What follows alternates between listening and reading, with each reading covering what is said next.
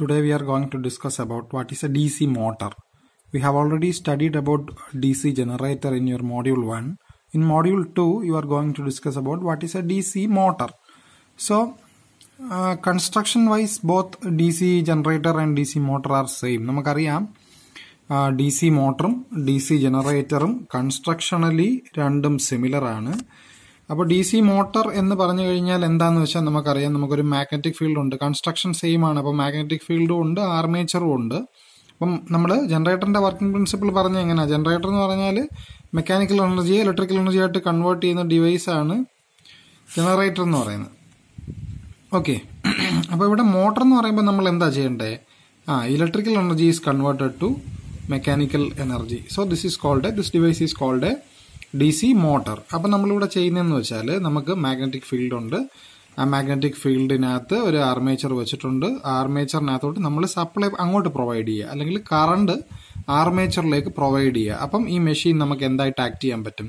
ഒരു DC മോട്ടറായിട്ട് act ചെയ്യാൻ പറ്റും. So motor means something machine which converts electrical energy to mechanical energy. So we are providing electrical energy and it will rotate.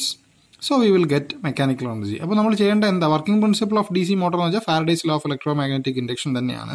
അപ്പോൾ ഇവിടെ എന്താ സംഭവിക്കുന്നതെന്ന് വെച്ചാൽ നമ്മളൊരു കറണ്ട് ക്യാരിയിങ് കണ്ടക്ടർ, ആർമേച്ചറിനകത്ത് കോയിൽ ഉണ്ടെന്ന് നിങ്ങൾക്കറിയാം, വൈൻഡിങ് ഉണ്ട്. അപ്പോൾ ആർമേച്ചർ വൈൻഡിങ്ങിലേക്ക് നിങ്ങൾ അങ്ങോട്ട് സപ്ലൈ പ്രൊവൈഡ് ചെയ്യുക. DC മോട്ടറാണ് DC പ്രൊവൈഡ് ചെയ്യുക. അപ്പോൾ സപ്ലൈ പ്രൊവൈഡ് ചെയ്യുമ്പോൾ ഇത് കറണ്ട് ക്യാരിയിങ് കോയിൽ അല്ലെങ്കിൽ കണ്ടക്ടറായിട്ട് ആക്ട് ചെയ്യും.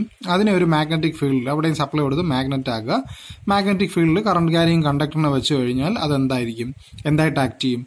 അവിടെ ഒരു ഫോഴ്സ് ഉണ്ടാവും. ദാറ്റ് ഫോഴ്സ് ഈസ് കോൾഡ് എന്താണ്? BIL സൈൻ തീറ്റ എന്ന് പറയും.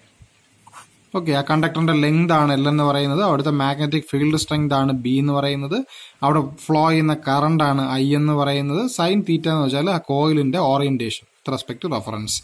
അപ്പോൾ principle of operation of DC motor is the production of dynamically induced EMF. അതായത് ഒരു കോയില് മാഗ്നറ്റിക് ഫീൽഡിൽ മൂവ് ചെയ്യുമ്പോൾ ഉണ്ടാകുന്ന EMFനെയാണ് നമ്മൾ ഡൈനാമിക്കലി ഇൻഡ്യൂസ്ഡ് EMF എന്ന് പറയുന്നത്. അല്ലെങ്കിൽ ആ ഫോഴ്സിനെ നമുക്ക് BIL ന്യൂട്ടൺ എന്ന് പറയാം.